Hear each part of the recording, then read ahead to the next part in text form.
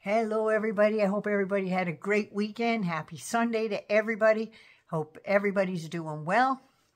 Do the old Sunday dinner thing. If not, TV dinners work for me. As long as somebody else is making it, I don't care. Just saying. I'm going to do something a little different today at the beginning of this. I'm going to talk about a Canadian, and he's a minister. And this fella kind of encompasses everything I believe in, but I'm not a churchgoer because I'm not a Christian.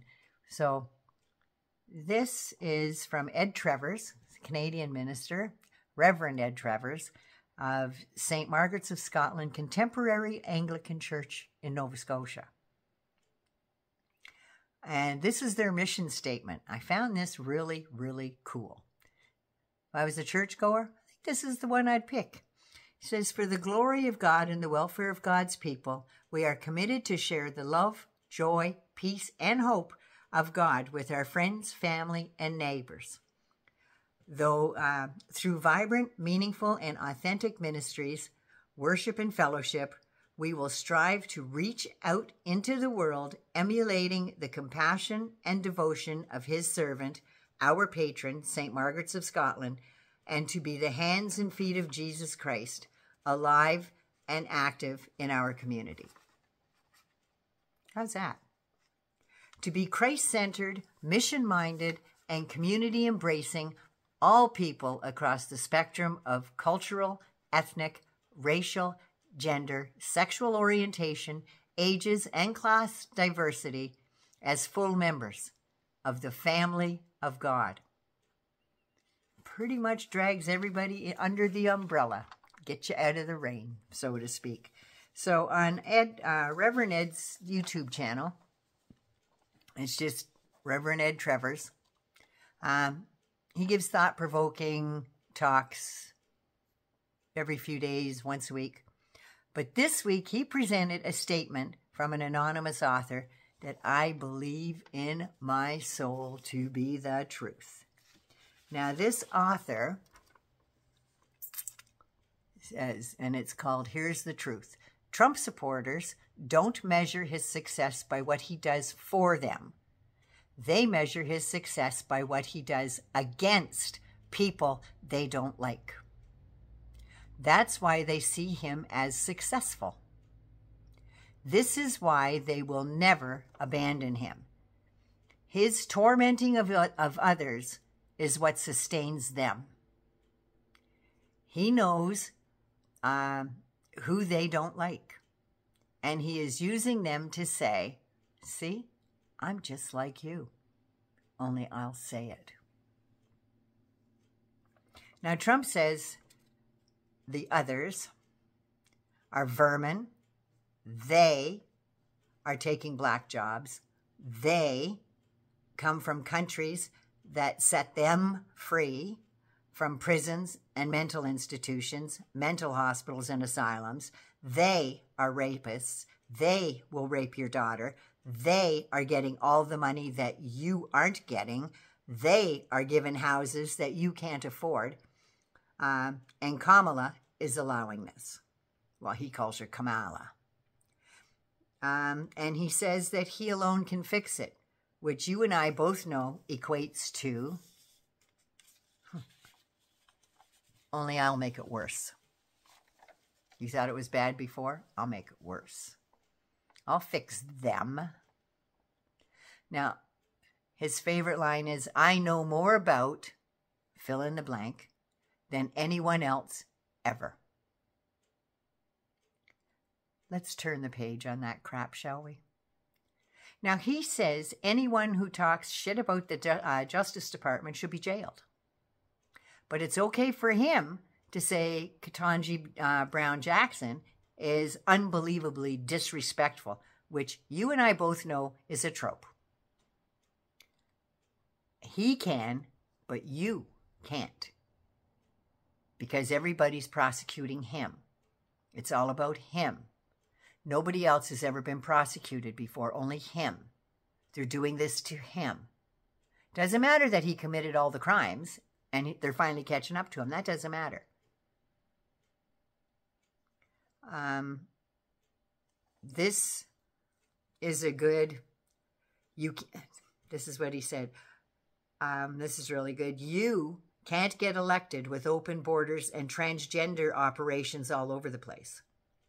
You send your children to school as a boy, and he comes back as a girl without the parents' permission. Can't have men playing in women's sports.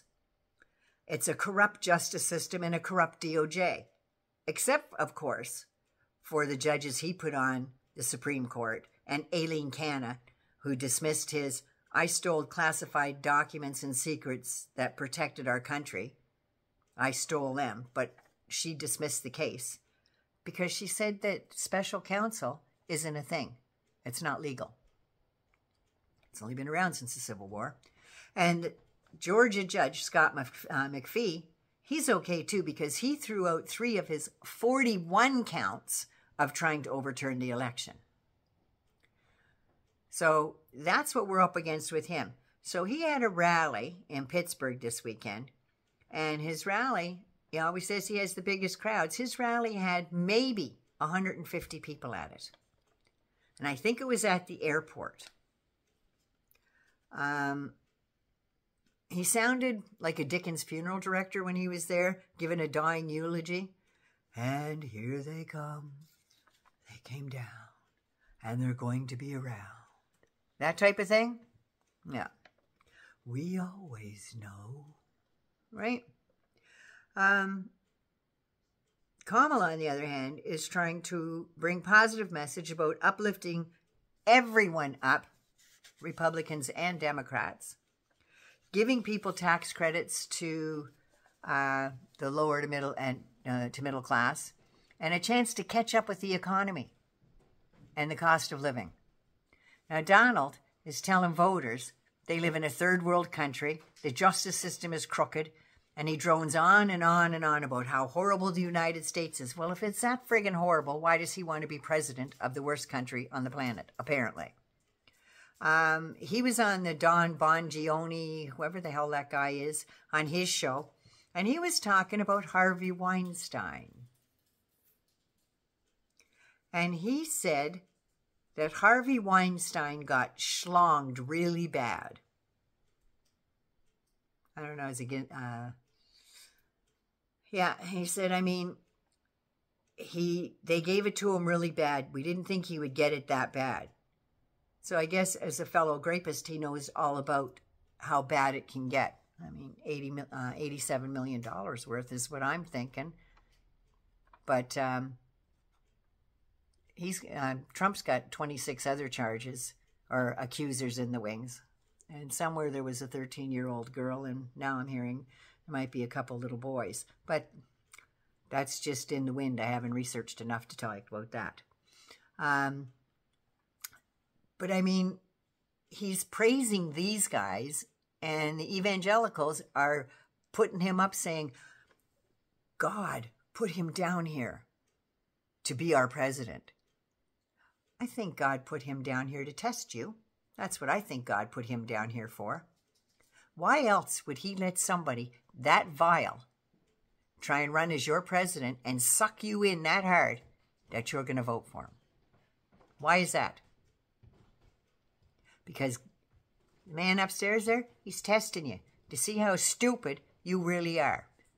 And if you vote somebody like that, that means you believe in what he's telling you. You believe the lies. And liars get punished in religious circles, apparently. Now, I mean, so they're both rapists, and like hangs with like. That's what I'm saying. Then while he was at his Weenus rally in Pennsylvania at the airport at Latrobe, he thought it would be appropriate to talk about Arnold Palmer. Arnold Palmer was born in Latrobe, Pennsylvania, and he did a lot of good for that town. He also, I don't know if anybody knows this, but he also served in the Coast Guard for 3 years. That's right, served in uniform for 3 years. So he served in Latrobe. Trump was at that rally, a 150-person rally in Latrobe, Pennsylvania, and thought it would be appropriate to talk about Arnold Palmer and the size of his putter, for lack of a better word.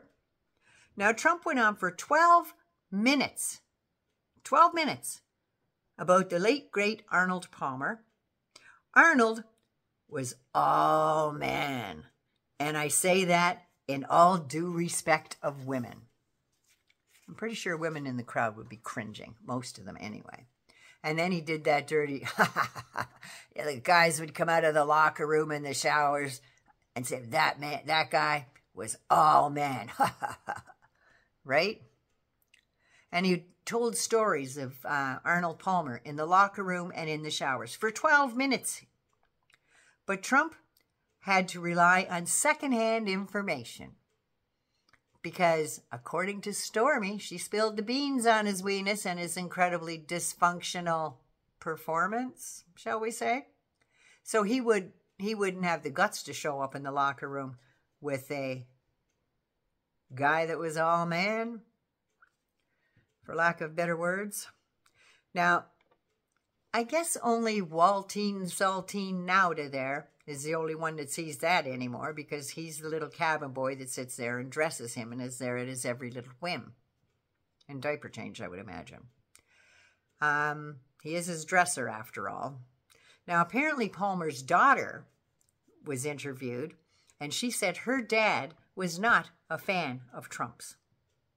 My dad didn't like people who acted like they were better than other people. He had no patience for people that were dishonest, and he had no patience for people who cheat. My dad was disciplined. He was appalled by Trump's lack of civility and his lack of character. One moment stood out in her mind from the 2016 campaign just before her father passed, when he watched Trump on TV making one of his racist, disgustful campaign speeches, shall we call them. He couldn't believe the arrogance and crudeness of this man, who was the nominee of the Republican Party that he loved. And he said he believed, the Republican Party that he believed in, and said, well, they're not as smart as we thought they were. What would my dad think of Trump today? I think he would cringe.